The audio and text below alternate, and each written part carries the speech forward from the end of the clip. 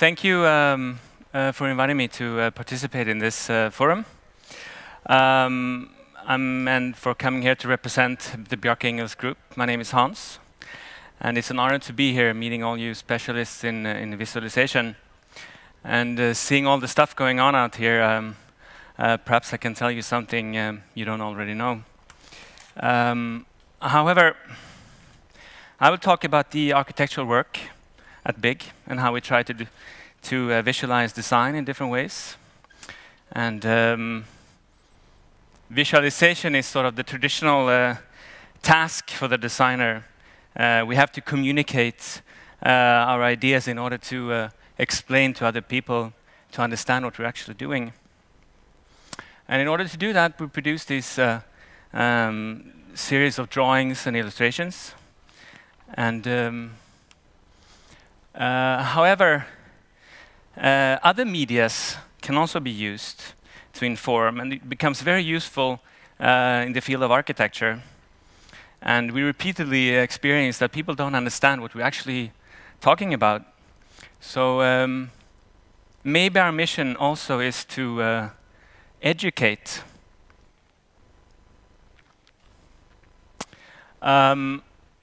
Simplifying, we can say that we actually, there are basically 4 different ways we visualize architecture.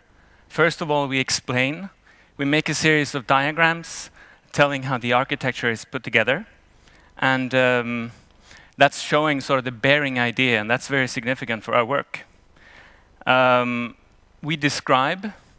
Maybe that's sort of the traditional part of the work. We make the drawings, we describe for the contractor, the producers, how the building is put together. Third, we have to sell. We have to sell our work to get new work. We have to sell it to other investors and other people that we would like to work with.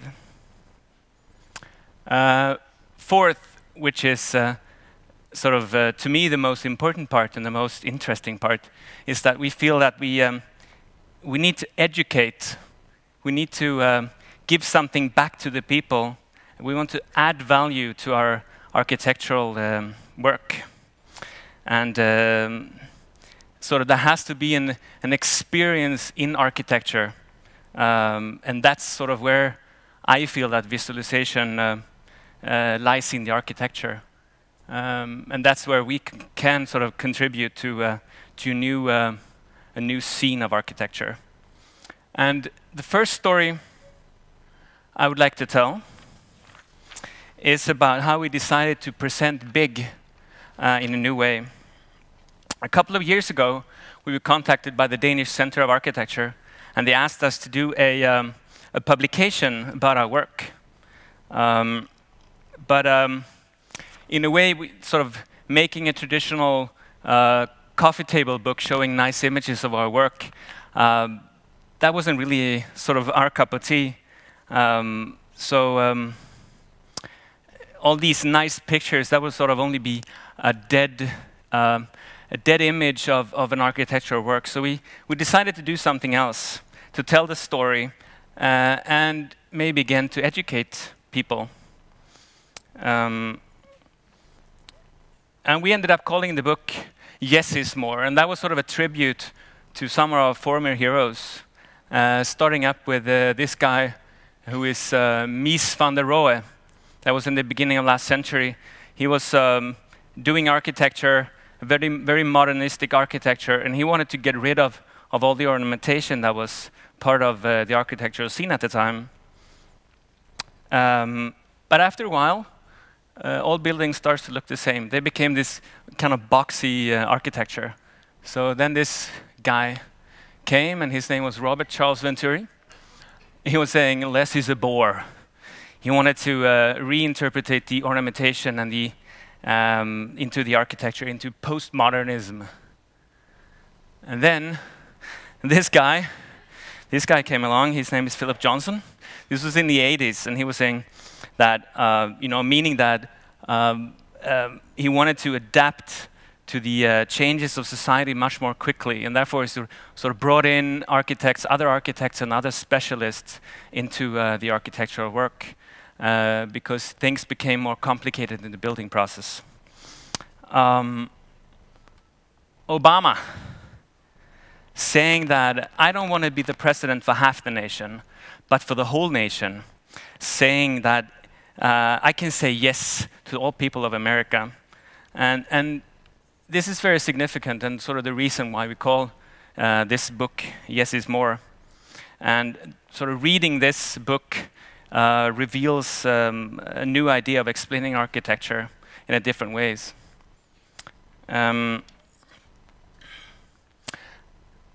Many people see sort of young architects as revolutionary, or they want to do revolution by saying no to everything and restart from scratch and do things all over. We don't want to do that at B.I.G, even though some of us are young, some of them are young. But we rather want to learn and follow the other guys that we've seen before, and therefore we want to be part of this kind of evolution instead. And the evolutionary process represents very well the way we work at B.I.G. And it's kind of like Darwin.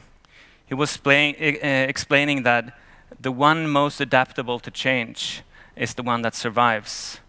And when you're looking at sort of this diagram showing the evolutionary process, that's very much like how we work. A project sort of has to adapt to the changes, and the architectural species that is most adaptable to change is the one that survives. We did a project in Copenhagen. This is a site right next to Tivoli for you who know a little bit about Copenhagen, and it's a hotel. And all these models were changing, and part of this evolutionary process, and eventually one figure, one architectural species evaporates, and it's the one that survives. And yeah, this is sort of the way it turned out to be. Let's see if it gets built. We don't know about that yet. But this evolutionary process and all the models, they survive. They don't die in the sense that they get thrown away. They get stored, and we have this archive at the office where we can sort of bring it back, and it can sort of come alive again into a different situation. And that's also very typical for the way we're working here.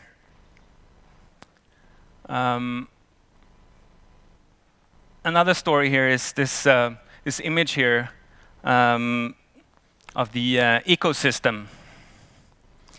And it's taken from an early project, and it's sort of a reminder to us that we're designers, and we're not only making 2D facades and 3D models, but we're actually also designing sustainable systems, both economical and social. And you can see here, in terms of this is taken from the COP15 meeting in Copenhagen, and as you can see, it's not actually a party going on. Merkel and Sarkozy, Obama, they're kind of desperate. And you know, the whole COP15 was a failure, and none of the goals were met. And sort of the whole discussion of sustainability drowned in the notion of how much of our existing quality can we actually sacrifice in order to become sustainable. So if we think that sustainable life is less fun than normal life, it's kind of an unattractive position we're taking. So we want to think of this in a different way.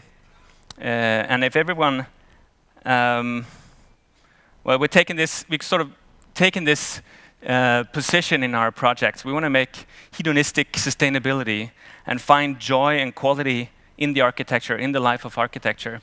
And I would try to show how that, sort of what that has to do with visualization. I'm going to show a story of a project. This is a recent one project in Copenhagen is the waste-to-energy plant. It's situated right in the center of Copenhagen.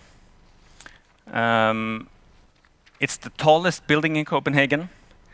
And this waste-to-energy sort of take care of all the waste that Denmark produces. Denmark actually produces most waste in Europe, unfortunately. But building this building, we can sort of give back a more sustainable energy to the city. But instead of sort of making a vast exhibition, traditional exhibition, we thought of we have to do something else with the building. We have to bring people there. We have to give something back, sort of a something extra. So we took this ski slope by the size of Hestra here in Sweden and put it right on the top of the building roof. And by that time, sort of parents can take their kids, go there, and be on the building and inside the building, and they can be more part of what's actually going on. Maybe the parents can tell what's going on in there. So we're doing something else. And to sort of even more emphasize that, we designed a chimney, which is actually right on the top where you start skiing. Instead of having smoke coming out, we make smoke rings. And smoke ring for each ton of CO2 the power plant produces. So this is sort of the engineered solution to that. And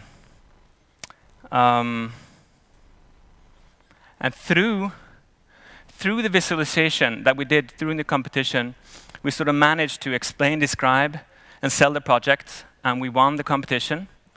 And the education, you can say that that lies sort of in the ski slope, in the smoke ring, and also in the facade, which during summertime is a complete green facade, and all these pots and plants that can be hanging on this quite large building. So in 2016, you're all welcome to the major ski resort of Copenhagen. Another story I would like to tell is about the VM houses. The VM houses is located in the Ørestad city of Copenhagen, a new sort of urban plan area. And this project was in 2003, and it was the project that actually made the company big to take off as a serious architectural firm. At that time, the Danish economy was really good shape, so the developer, he built the whole thing without having pre-sold one apartment, which is quite, I would say. Well, the story I would like to tell is actually another form of visualization, which lies in the form of art. Because we early tried to incorporate art into this project. And we proposed at the entrances, at the entrances of these buildings that was a big aluminum facade, 80 square meters, quite boring. And we thought it was a good place for having some art. So we asked the client if we could, if he could spend some money on buying in some kind of art installation, and he was sort of responding that, guys, I'm not a gallerist, I'm a real estate broker, so why don't you go with the aluminum? So yeah, we had to do this, but not much later we went to a dinner at the Royal SAS Hotel in Copenhagen, designed by Arne Jacobsen. And in that restaurant, we saw this image, this painting hanging on the wall. It was kind of odd painting, a little bit weird looking, and we asked the waiter who that was. And he explained to us that that was Alberto K, which was the name of the restaurant, but it was also the name of the hotel director at the time when the hotel was built. So, and we also found out that the painter was none less than Arne Jacobsen, the architect himself. And we thought that was kind of cool that the big architect Arne Jacobsen, sort of turned himself into this Renaissance man and making this painting, and sort of giving it to the opening to the hotel director, and then sort of put it in the restaurant. So we thought that was a really cool idea, and we told our clients, about that we wanted to tribute them in some way. So they sort of gave us a shot. And since we're not very good painters, we thought of this idea of using bathroom ceramic tiles instead in different colors. And we made these ceramic tiles like this at the entrances, and eventually shaping this image of the client. There were 2 entrances, so 1 portrait of each in each corner. It's kind of fun because suddenly there was money in the budget for artwork.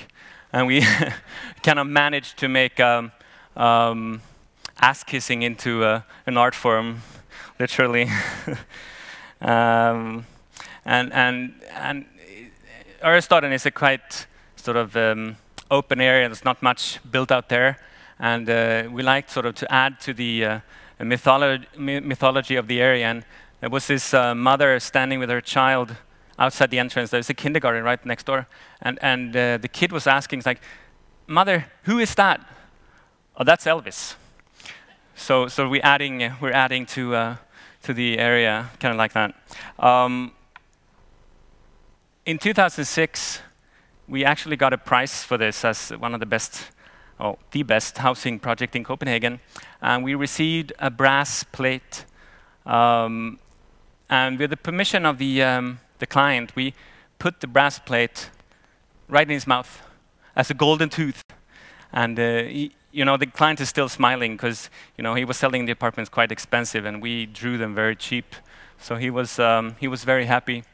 You can basically see it there. And also it's quite significant because the house is part of the Danish version of Monopoly, where it's the 2nd cheapest lot at the site. But still, the client was happy.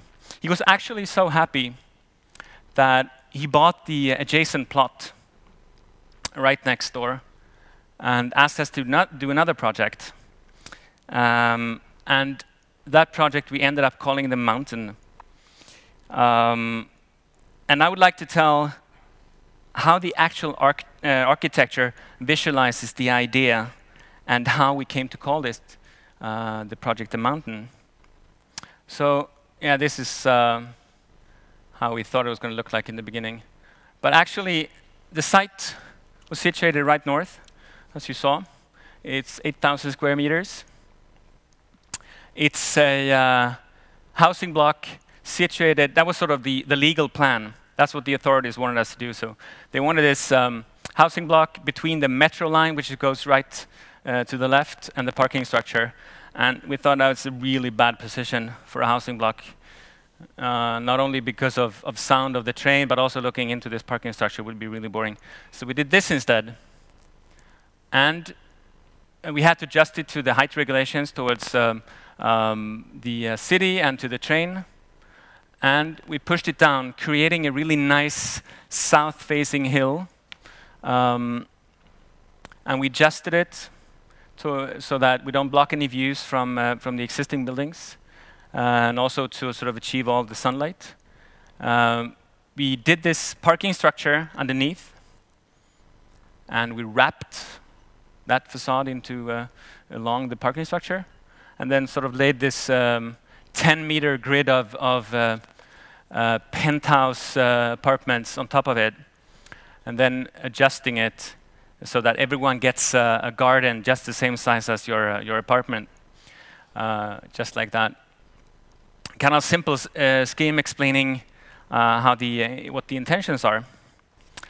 But then when you enter the space in between or underneath the parking structure, you can see the colored part, which is actually the corridors that from where you enter your apartment. You're overlooking this gallery of car parking as a sort of kind of car culture underneath there, and we have added this diagonal elevator that goes all the way through up there.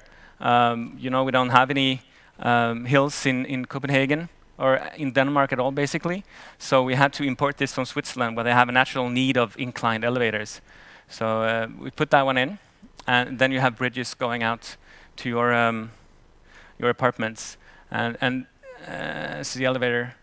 And this space sort of tells the story a little bit about how the architecture is working, and without creating a claustrophobic parking garage. Something like this.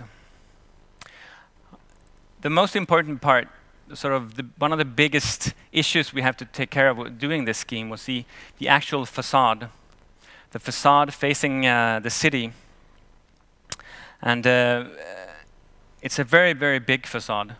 And inside the facade, you know, you have the garage, and you need to be able to, for the garage to breathe, to get the fumes out. So needed to something that was transparent. So we came up with this idea of making holes into aluminum plates. It was this company who was able to do small holes and big holes. So by doing holes in different size and having a darker inside than outside, that would mean that you'd actually create a rasterized image. So by getting further away, you can, just like in a newspaper, you would get a very clear image of a mountain. And in the end, sort of the image of the mountain came from this guy, this Himalayan photographer who supported us with this image of the Mount Everest. Yeah, you can see how the plates were mounted. I kind of love this image. We can see the workers coming out of the mine of the mountain. And sort of the further you actually get away from the project, the more convincing the resolution of the image becomes. Like this. And we really want to take sort of the theme of the mountain to its extreme. And you know, not having any hills in Copenhagen whatsoever. We also there was also this space up at the very top of the Mount Everest. There is only a 3-meter gap between the elevator cores and the stair cores to the actual facade, so we couldn't use that for parking. So we got called this Copenhagen Mountain Climbing Club, and they put up a mountain climbing wall on the inside of the Mount Everest image.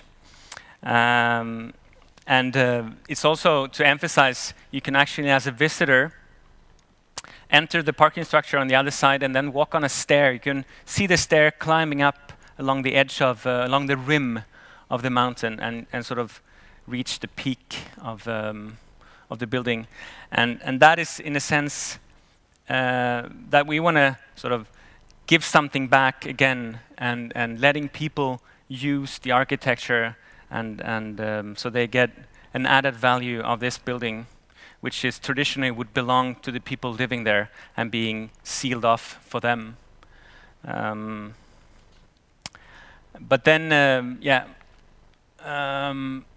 if you look at the sort of inside, it's a much big difference. It's much more soft materials, and these images are taken right after the opening, so there is still not much green going on, and these green benches are sort of making the separation so you don't stare directly down into your neighbor.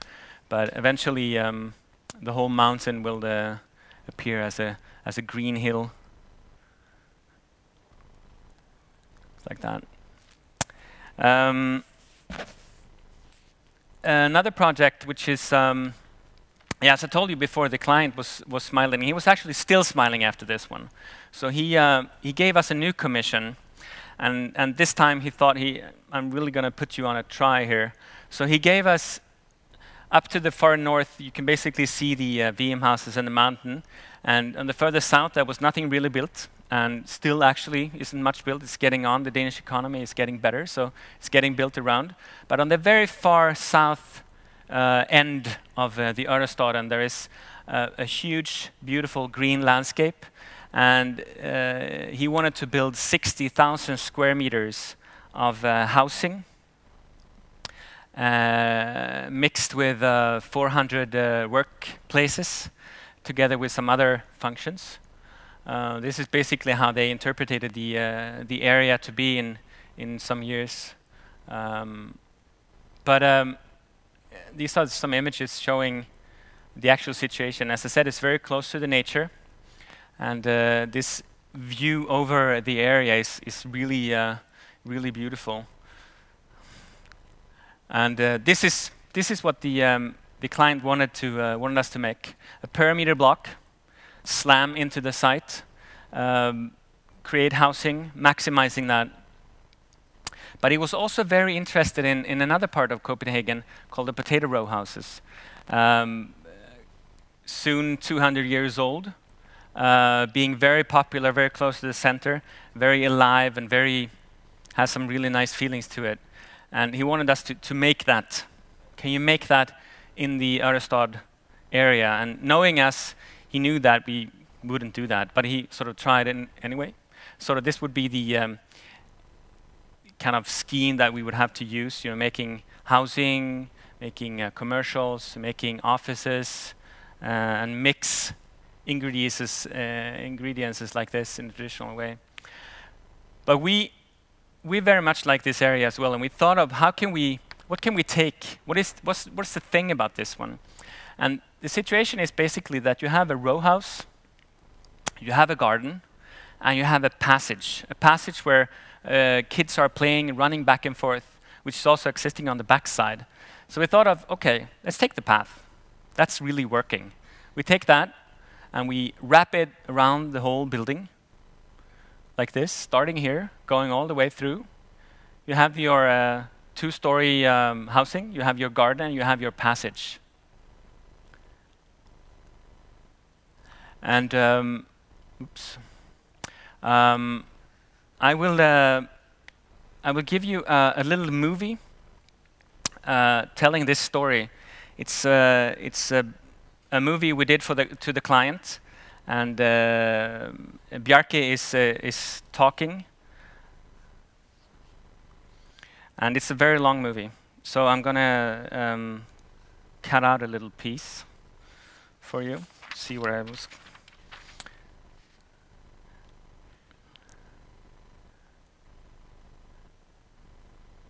All right, here we go.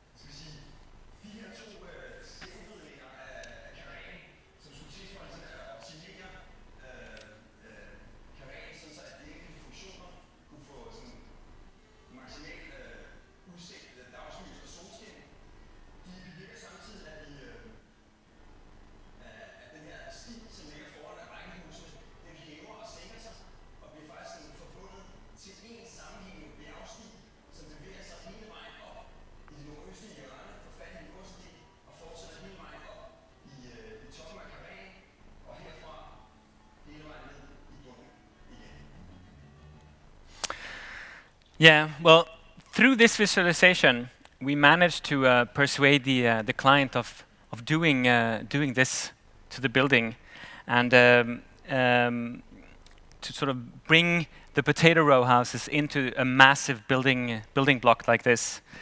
And in the movie, we try to also, and we've been using it a lot afterwards, to educate and inform about the project. It's pretty much like a piece of art, an artwork where the more you know about the painter, the more you know about the time he was living in, and the more you know about the techniques, the more you can appreciate the artwork. And also as a benefit to the people living there and using it, the social activities are sort of normally fixed to the ground floor level, and here we can sort of activate and use the whole building, the entire architecture at all levels. So I will sort of really quickly show you.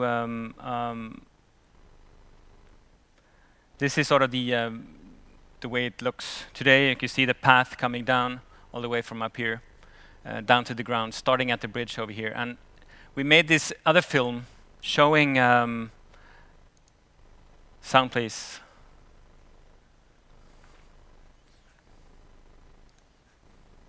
If there is any. If there ain't, it works anyway.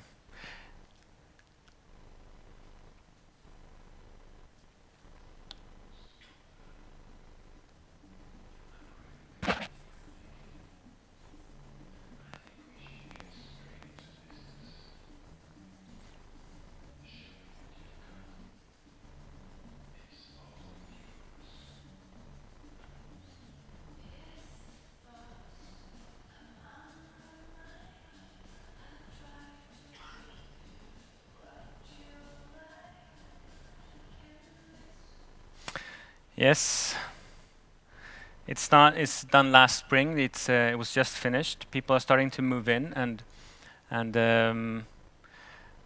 it's a very, very big site and a very big project for us. So if educating is important for us in our work, none of this would possibly be done without the selling part, and it is a big part of our job, and it's done very much through visualization, as I talked about before.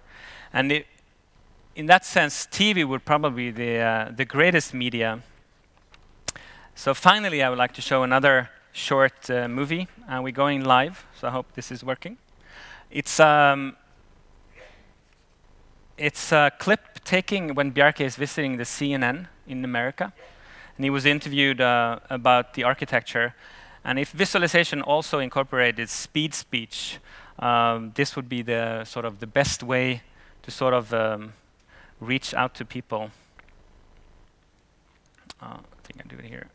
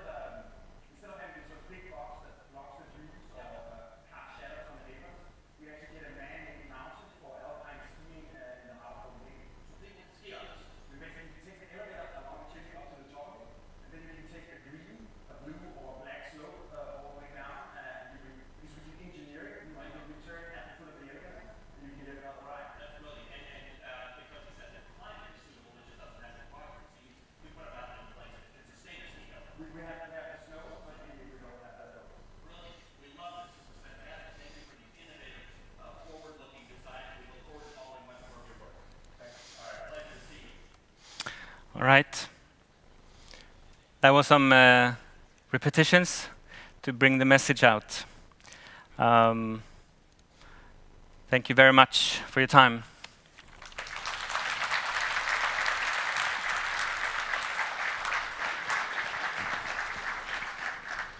Thank you very much for your talk. We are amazed, I think, to hear how well you listen to your clients, and then you think how you can turn it into a mountain. And then you use visualization in an extremely clever way, and then you build an amazing architecture.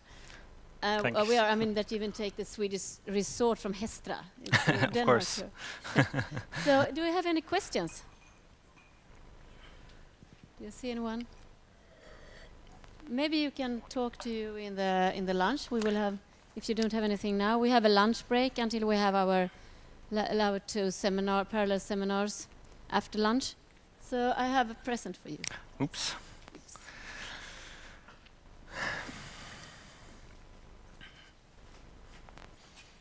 So thank you very much. Yeah, Thanks. Thank it was nice to be here. And thank you for listening.